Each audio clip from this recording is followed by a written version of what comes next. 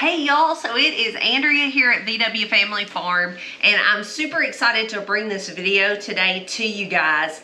We have been working towards this for a while now, several years in fact. We are kind of slow movers. A lot of times products will come out, and then it takes us a while to decide if that is something that we think would be valuable to our homestead, or especially to you guys on YouTube and things like that.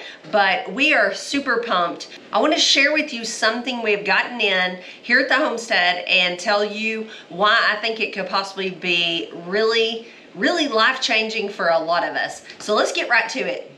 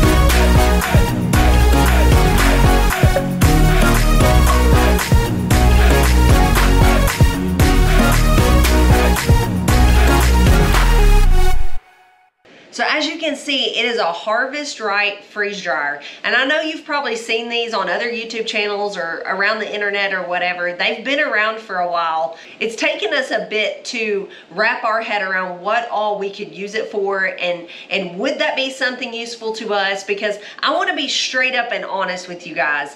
I would want someone to do that for me, but they are expensive. I want to speak more on that in a second, but there is an initial cost involved. I do want to mention right here at the beginning of this video that there's a link below and they're on sale right now. So this would be a great time to get one if you've already done your own research and you don't really care what I have to say, but you have been wanting one. They are on sale, so if I was you and I wanted one and I knew I did, I would jump on that. So on this video today, when you get it, you're gonna read all your instructions and everything, and then you're gonna do a trial run, because just like any kind of new thing in your kitchen, you're gonna kind of wanna like run it and like get off the new smell and all that, the manufacturing thing. So you're gonna do that. I'm not gonna show you that in this video, but we are going to freeze dry some cabbage in this video today. So I'm gonna get that started. So I am super excited about this. I actually scored some cabbage on sale from Azure Standard, one of my favorite places to grocery shop, not too long ago. And it was more than I could use. I got a great deal. I could get it for half price if I bought 40 pounds. So I don't know if you've been around here very long, but I love a good deal. So of course I bought 40 pounds. So we've been eating off of it, but I don't want to let any go to waste. So that's the perfect thing to try out my new freeze dryer, is to save something that could be going to the dump or out to the animals. And while that's not a waste, it's not what I purchased it for. It's not animal food. It's organic produce that I paid good money for, with the intent of us eating. So that's what I want to do. So let's get to shredding. I'm going to use a little attachment on my KitchenAid mixer just to make this easier and get this cabbage shredded up. And then we're going to get it on the trays and put in the dryer.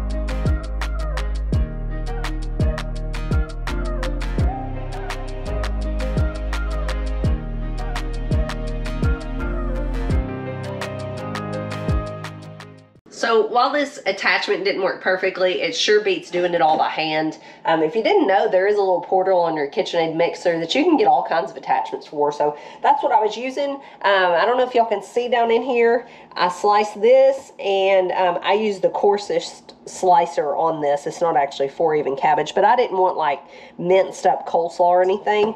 So that was one head. These heads were pretty small. I'm thinking this will do about a tray. And so I'm going to go ahead and get several more prepared so I can fill the whole thing with cabbage.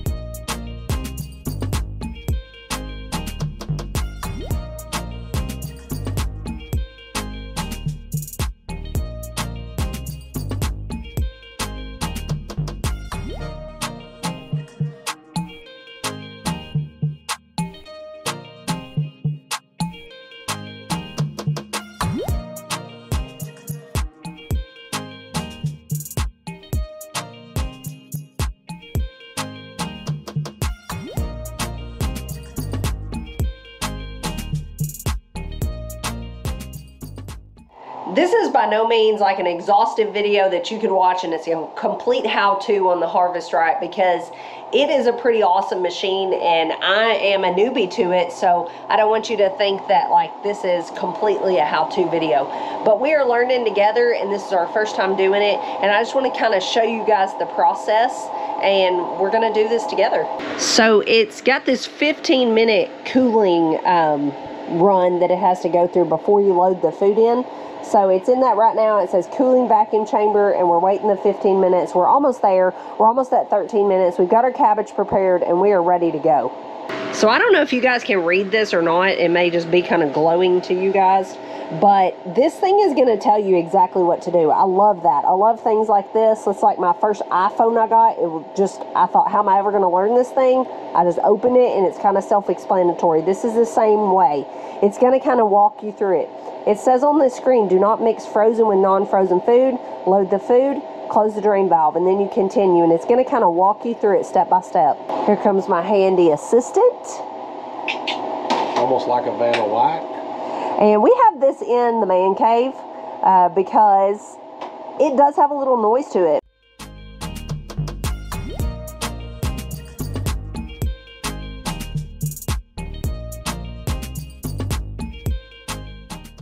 Okay, it's shut. Now it's pulled tight. Close drain valve. Did you do it? Drain valve's closed. Continue. So it says freezing. So it's going to run through its cycles on its own, and I'll kind of tell you what it does. So this is one of the main points I wanted to hit on showing the Harvest Right freeze dryer is I know not everyone has a homestead. Not everyone has the ability to raise and grow their own food. But you can all score a good deal when things are on sale. And that's what I did even with this cabbage. And that's a great way to not lose money on food. These things, I'm not gonna lie, they cost a good little chunk of money. That's why we have not had one up to this point. They have a price tag to them. But if you think about one of the things that drives Ben absolutely crazy is to buy groceries and get a drawer full of produce and then wind up throwing it away. If you think about that money alone that you could save by preserving that food that's maybe at the end of its shelf life, things like this cabbage, if you watched it earlier, it's getting to where it needs something done with it. And there's not a great way to preserve cabbage other than sauerkraut. If you can it kind of gets mushy. I don't really like it frozen and different things like that. So this is a great way to save money on things that you could be wasting, or to stock up on something. If you find chicken thighs or chicken leg quarters or something on a good deal, and you could buy 20, 50 pounds, whatever the case may be, and freeze dry them, and you've got ready-made food and for years down the road. So while we're working on getting that cabbage going, I want to talk to you about who this would be good for. And the number one thing I think of is a farmer or a homesteader. We have tons of food, and one of our problems here on our homestead is so much food comes due at the same time. Like, it doesn't matter here. We tried to stagger plant, but for some reason, I guess it's the weather and the length of days and everything, it just lines up. I can plant lettuce like weeks apart and it just all seems to be ready at one time. Same thing with cabbages, just different things like that. It just seems like I have so much ready at one time, and there's just certain things that I just don't like frozen or canned. One of those things for us here on our homestead is squash and zucchini, and you know, you can get a bumper crop of that, or you can get none at all, let's be honest, but I don't really like the taste of those. Now, you may have a way that you prefer it. I've tried it almost every way, and it comes out, the texture changes when you freeze it. It never sautés or makes into a casserole or anything like that as well. When you can it, I've just never found a way that it's not really just kind of mushy. So there's just certain things that this is going to be the perfect way to preserve them. And the second thing I want to mention really quickly for a farmer and homesteader is, if you look into it, canning is a great way to preserve food. But if you look into ways to hold the nutritional value of food, canning is probably not like the top one, because it does lose nutritional value with just the canning process itself. But freeze drying, it retains like almost all of the nutritional value. It's just like fresh food when you rehydrate it. It's pretty amazing. And in future videos, I'm going to be showing you that. I want to show you the entire process to take something from like fresh to freeze dried and then back to eating it later. But that will take some time to do that. But I promise you guys, I will have some videos in the future coming about that. So I'm walking out in the garage, and I mentioned freezing vegetables or freezing meat or anything that you raise on your homestead, and that involves freezers. So you can see one of our freezers. This is our vegetable freezer behind me. I can't believe I'm going to show you this because it's probably a mess, but you can see there's all kinds of things in here. But it would just take one storm, which we had a pretty big storm last night, one storm, one power outage, anything like that. We don't have a generator here. I know that that is risky, but I really don't know what to say other than we just don't at this time. So if we lost freezers, we're gonna lose all of that hard work. So when you freeze dry, a lot of that concern is alleviated because you have less freezers to worry about. So if we were to invest in, say, a generator, we wouldn't have to have such a big expensive one. We might could have one freezer full of food. Now, as you guys know, we have a meat business, so that's a separate thing. That's not what I'm speaking about when I'm talking about our personal freezers. But you can see where freeze drying is so much more food security, because you're just one power outage away from a disaster or a freezer going out. That's happened to us. It's happened to people I know. You can lose a freezer full of food without even knowing it. So you can see we are on the drying stage now. So that means it has pulled a vacuum. This comes with a vacuum pump, and I'm going to do a dedicated video pretty soon about exactly all the parts to this. But basically it freezes it to like -40 or something like that. If you watch older videos, you will see that there's like a black disc insulator thing you stick in the door. You don't use that anymore. We got the newest model, which if you order, you will too. So if you watch other people's videos, you may see that, but we don't have one of those. But it's actually going to freeze your food to like -40, and then it's going to start drying. So we're in the drying process right now.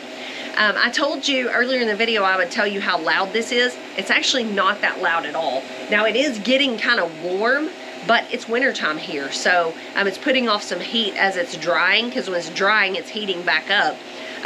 But this room is kind of our man cave. It doesn't stay very warm because it's the furthest from our heating unit, so it's going to be a perfect fit for us. It might just put off a little more heat in your house.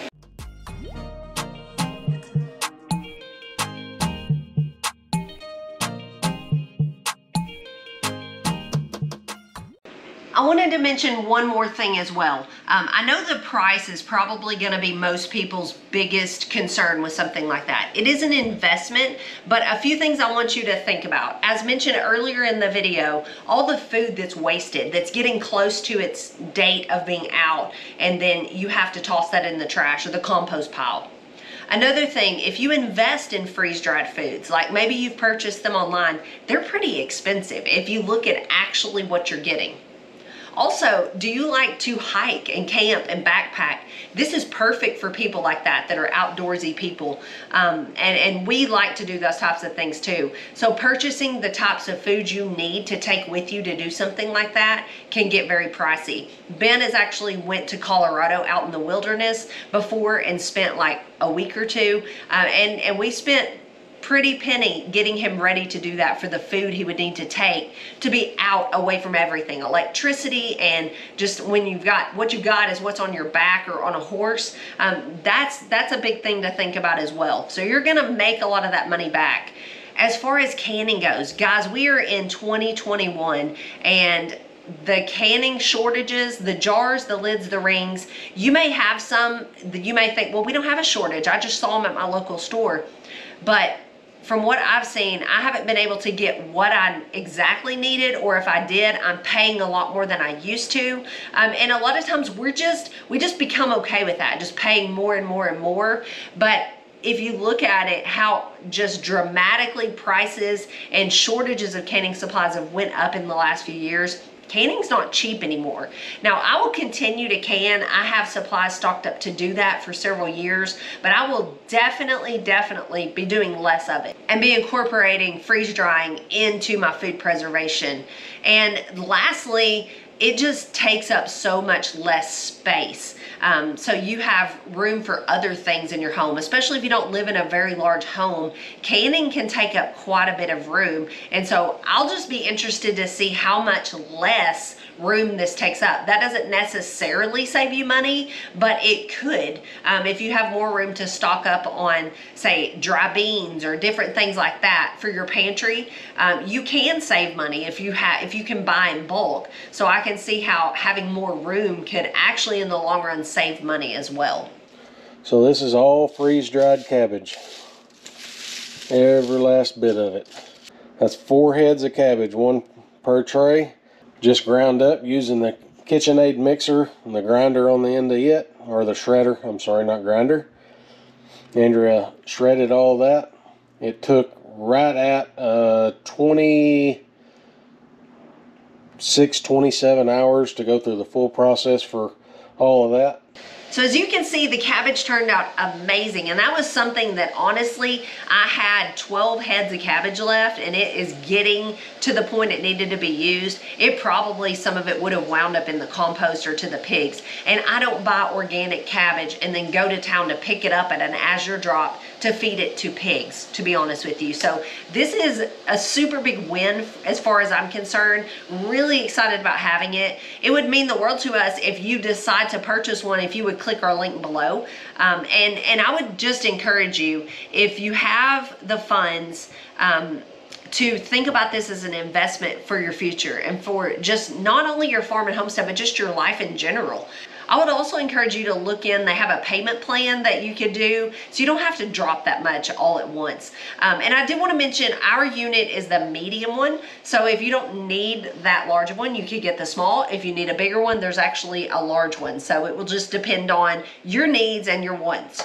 I will see you guys on the next one. I appreciate you so very much. Go enjoy this beautiful fall, and I'll see you guys later. Thanks for watching, and God bless.